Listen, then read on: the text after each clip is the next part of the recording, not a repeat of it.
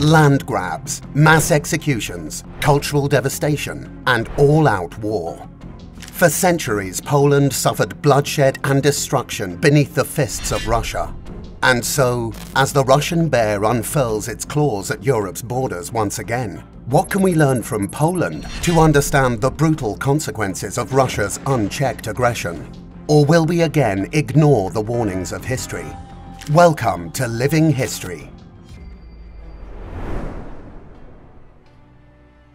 In order to understand Poland's relationship with Russia, we must travel back to the end of the 18th century, when the Polish-Lithuanian Commonwealth was a vast and diverse state, encompassing territories that are now part of Poland, Lithuania, Belarus, Ukraine, and Russia.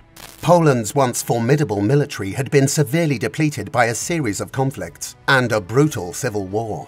And its geographical position at the heart of Europe left it vulnerable to what is now known as the partitions. For more than 2 decades, the powerless King of Poland, Stanislaw August Poniatowski, helplessly watched as his country was annexed piece by piece. The first partition in 1772 saw Prussia, Austria, and Russia begin expanding their own territories in order to reduce Poland's influence. With each subsequent partition, in 1793 and 1795, the Commonwealth's power and territory were further eroded until it no longer existed. These were significant territorial and strategic gains that allowed Russia to consolidate power in the region. The territories of Livonia and Belarus provided access to the Baltic Sea and strengthened its western borders. Through Belarus, Russia was able to secure and tighten its hold on Ukraine, a critical breadbasket for the Russian Empire, and consolidate its hold on the Commonwealth. Doesn't this tactic sound familiar to what we're seeing in Ukraine today? Makes you wonder, doesn't it? But back to Poland. A shattered Poland had lost its independence and suffered a significant decline in influence, and not for the last time. But despite Poland's inability to militarily withstand the partitions, their sovereign spirit could not be crushed. A revival was brewing. Throughout the 19th century, Polish nationalism remained a defiant force against Russian occupation and rule. They held fast to their history, culture, language, and identity, and launched several uprisings in an unrelenting pursuit of freedom. The November Uprising of 1830 to 1831, led by General Józef Koplicki, posed a significant threat to Russian control of Poland and Lithuania, with an estimated 10,000 to 15,000 insurgents taking up arms. Then, in 1863, 30,000 insurgents once again rebelled in the January Uprising. Each time, though, Russia responded with increasingly brutal aggression to suppress the rebellion by any means necessary.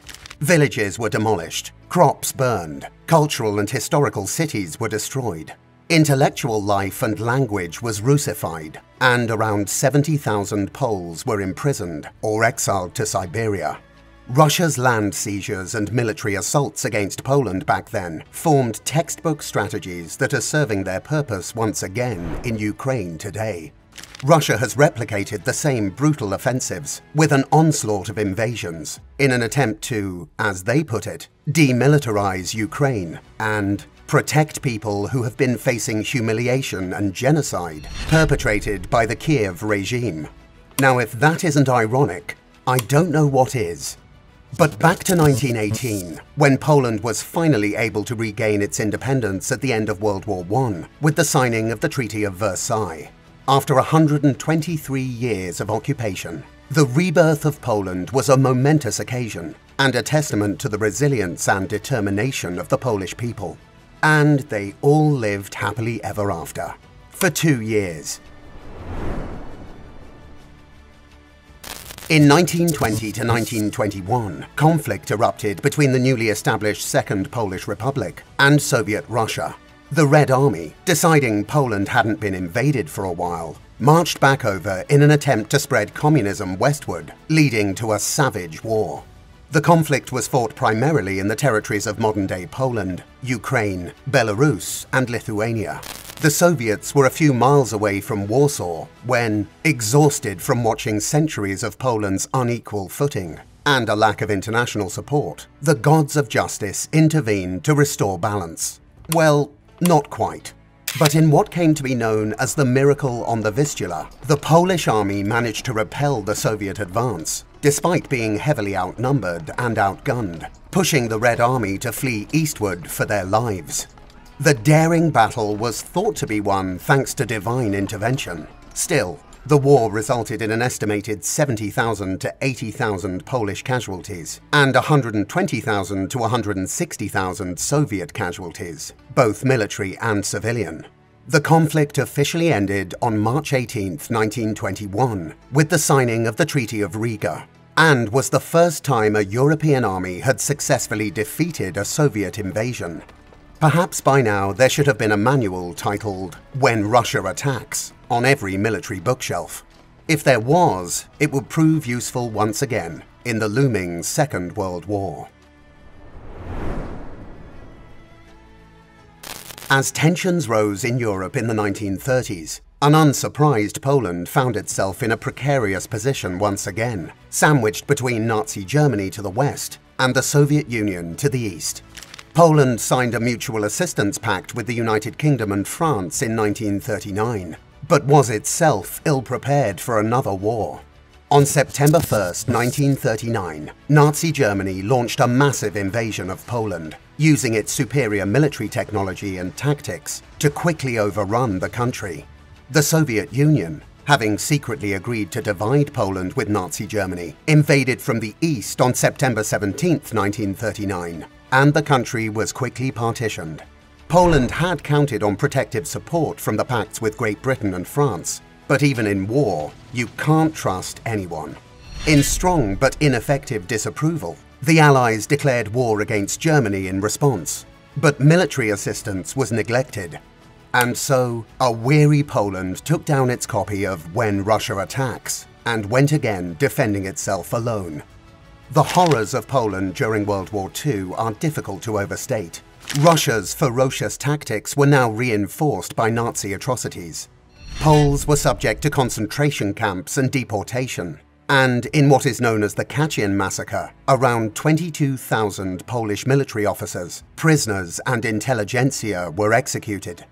It is estimated that around 6 million Poles, including 3 million Jews, were killed during the war, which amounted to around 20% of the country's population. Poland's bitter experience after World War II deepened the wounds of its people, who again endured a brutal regime of Russian control as a satellite state, with communism imposed and dissent crushed by the iron hand of the Soviet Union. In the 1980s, the Solidarity movement emerged in Poland, led by Lech Wałęsa, which sought to end communist rule and bring democracy to Poland. Though initially suppressed, the movement gained momentum and eventually forced the Soviet government to negotiate. In 1989, free elections were finally held, and the Solidarity movement won a landslide victory, marking the end of communist rule in Poland and the beginning of a new era of democracy and freedom. For real this time. So far, at least. Despite historic disappointment, Poland has again strengthened its ties with the West after the fall of communism, joining NATO in 1999 and the European Union in 2004. And although Poland's calls to distrust Russia had been largely ignored in recent decades in favor of appeasement, Western nations are now again able to uncover the depths and extent of Russian capabilities and brutality. It is perhaps of little solace to the Poles, but despite the bitter struggles against Russia's historical injustices, Poland has gone from a country overlooked to a nation over-observed. And with Russia's invasion of Ukraine, this once victimized nation has emerged as a critical voice and one of the most geopolitically and geographically strategic countries in this war. It has been a vocal advocate for Europe and NATO to arm Ukraine, while also facilitating foreign aid through its airfields and transport networks. Poland fears that if Russia were to succeed in Ukraine, it would only be a matter of time before they are targeted once again. This time, though, surrounding nations are beginning to look in the mirror of Poland's history, hopefully before it repeats itself. With the acquisition of advanced weapons systems, a powerful military presence, and international allyship, Poland is sending a strong message to potential adversaries, Russian or otherwise. The unforgettable decades of suffering have served as assertive preparation, and Poland is now emerging as a major player in the region that can no longer be ignored. For more on Poland's rapid militarization, check out our other video linked here. For now, this is Living History, signing out.